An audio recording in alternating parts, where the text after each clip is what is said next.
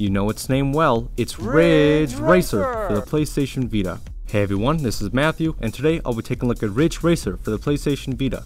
With the discovery of a native resolution hack applied to the game's e-boot, I'll be testing Ridge Racer at its original resolution with and without Oclockvita, as well as the game at the Vita's native resolution with Oclockvita.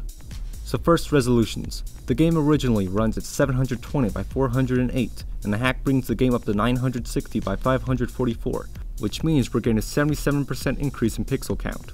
I provided a link in the description of some screenshots comparing how the game looks at these two resolutions, so if you want an accurate representation of how the game looks, check that out.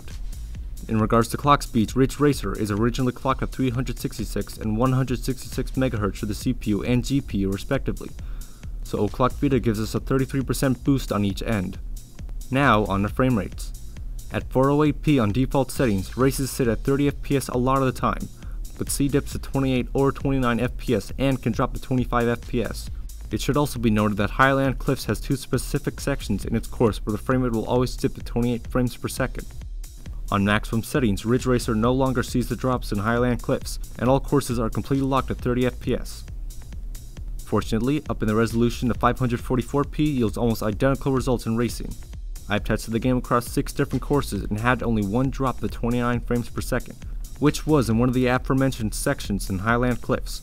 It's a positive upgrade and it may be worth revisiting for those that have already played it. If you like these native resolution hacks and framerate tests, be sure to hit that like button and subscribe.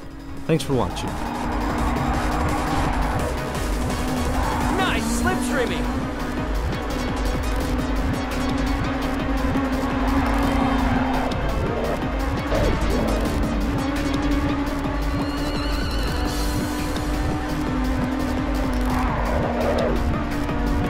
Someone's gaining on you!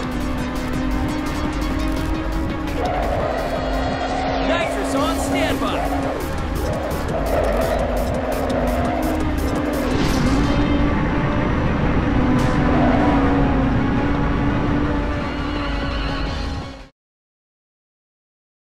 You focus with fire over